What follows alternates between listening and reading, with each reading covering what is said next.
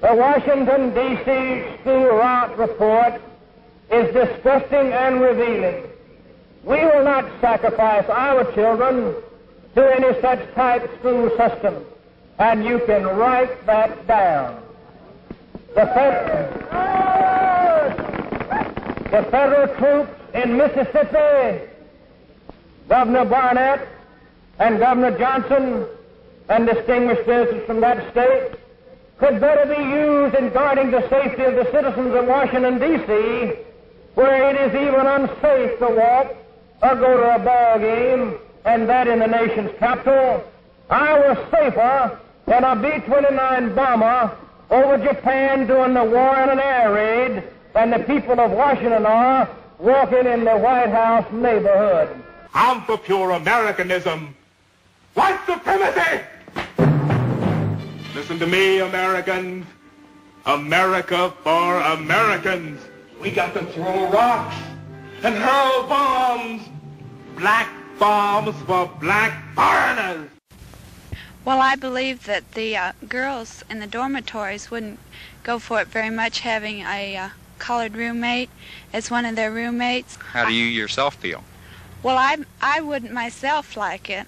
My fellow Georgians, this is Emmy Thompson, candidate for governor.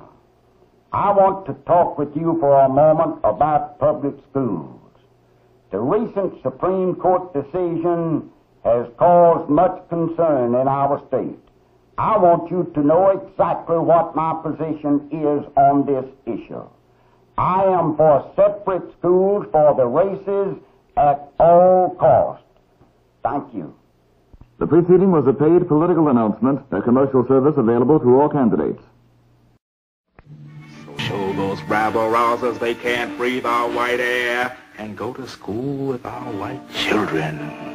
America for Americans! America for Americans! A closer example is Atlanta, Georgia. The city officials torn for political reasons over school integration and then build barricades to stop residential integration. What hypocrisy! Let us send this message back to Washington by our representatives who are here with us today, that from this day we are standing up, and the heel of tyranny does not fit the neck of an upright man, that we intend to take the offensive and carry our fight for freedom across this nation, wielding the balance of power we know we possess in the Southland. At a rally in Macon, Georgia, Imperial Wizard Green defended the new Klan. We don't hate the Negro. God made him black, and he made us white. And you will find this laid out in the 11th chapter of Genesis, in which he segregated the races. And we, knowing that for 5,000 years the white man has been the supreme race, we, the Knights of the Ku Klux Klan, intend to keep it the white race. Well, let's get down to basics. The separate restrooms, the separate lunch counters, things of this type, the separate schools. How do you justify this if you think of him as an American citizen like you are? Well, I don't see that there's any special connection. Why should the Negro feel any more discriminated against than the white man for associating with his own kind? White people who are segregated don't seem to resent it, and I don't think most Negroes resent it. They seem to prefer that. We invite you to come and be with us, for you are the Southern mind and the Southern spirit and the Southern philosophy. You are Southerners too, and brothers with us in our fight. What I have said about segregation in the race for governor goes double this day, and what I have said too about some federal judges goes triple this day. Keep our schools white! Keep them white! That's right! Keep them white! I'm against Catholics! Hallelujah, man! Hallelujah! Against Jews! Hallelujah! Hallelujah! Hallelujah! Against niggers! Hallelujah! Hallelujah! Against niggers! Hallelujah! Against niggers! Hallelujah! That's why black boy before he married my daughter. Hallelujah! Hallelujah!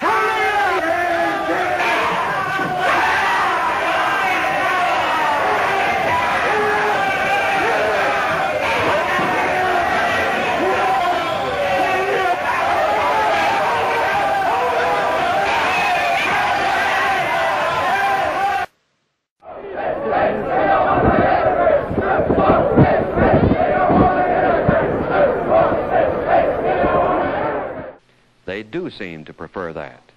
Outwardly, they have shown little interest in the battle against integration. There were no Mississippi Negroes among the Freedom Riders.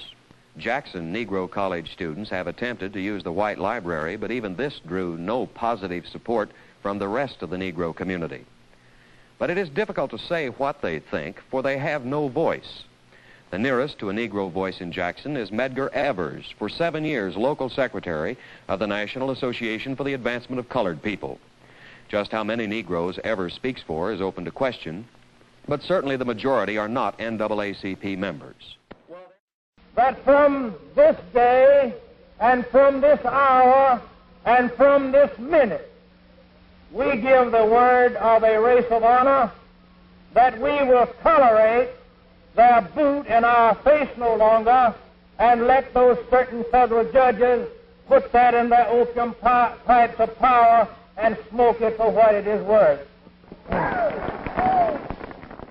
We can no longer hide our head in the sand and tell ourselves that the ideology of our forefathers is not being attacked, and it's not being threatened by another idea, for it is. We are faced with an idea that if a centralized government... Yak dung. Oh, tastes good. Like a cigarette should. And openly, at least, they have not asked for leadership. But leadership is on the way, if not from the ranks of Mississippi Negroes, then from elsewhere. One of them is Charles Oldham, national chairman of the Congress of Racial Equality, known as CORE. CORE is the sponsor of the Freedom Riders, and Oldham their spokesman in Mississippi. The ultimate goal of our organization is the elimination of discrimination against individuals because of race or color. As it runs the full gamut of human desires, including the theory that everyone has voting rights, without the spiritual responsibility of preserving freedom. Our founding fathers recognized those rights, but only within the framework of those spiritual responsibilities. But the strong, simple faith and sane reasoning of our founding fathers has long since been forgotten, as the so-called progressives and liberals tell us that our Constitution was written for horse and buggy days. So were the 10 Commandments. It is the changing world of which we are told. It is called new and liberal. It is as old as the oldest dictator. It is degenerate and decadent. As the national racism of Hitler's Germany persecuted a national minority to the whim of a national majority, so the international racism of the liberals seek to persecute the international white minority to the whim of the international colored majority, so that we are footballed about according to the favor of the Afro-Asian part, that the Belgian survivors of the Congo cannot present their case to a wartime commission, nor the Portuguese of Angola, nor the survivors of Castro, nor the citizens of Oxford, Mississippi. It is for the first time in American history, and the writers of which some have admittedly belonged to as many as 50 communist front organizations. It is this theory that led this same group of men to briefly bear the ungodly core of that philosophy in forbidding little school children to say a prayer. And we find the evidence of that ungodliness even in the removal of the words, "In God we trust," from some of our dollar bills. Against this charged background, the issue came to a head. A bus carrying a mixed group of whites and Negroes started across the South with the announced intention of testing segregation in bus terminals, which had been ruled out by the U.S. Supreme Court. The bus was attacked in Alabama, its passengers injured. Next stop, Jackson. Mississippi had observed Alabama's handling of the riders and decided upon another course. The bus was loaded with armed troops and followed by 16 patrol cars and an airplane. All this at a cost of thousands of dollars a day. Jackson citizens watched by the hundreds, jostling each other for a better view.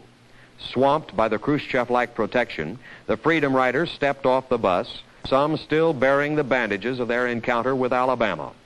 They made their way through the surrounding crowd to the inside of the station. Some walked to a restroom marked white only, others to the white only coffee shop. A policeman ordered them to move on. They stood quietly. Another order, then each was arrested and led outside to a waiting paddy wagon. A law that tells us that we can or cannot buy or sell our very homes except by his condition and except at his discretion.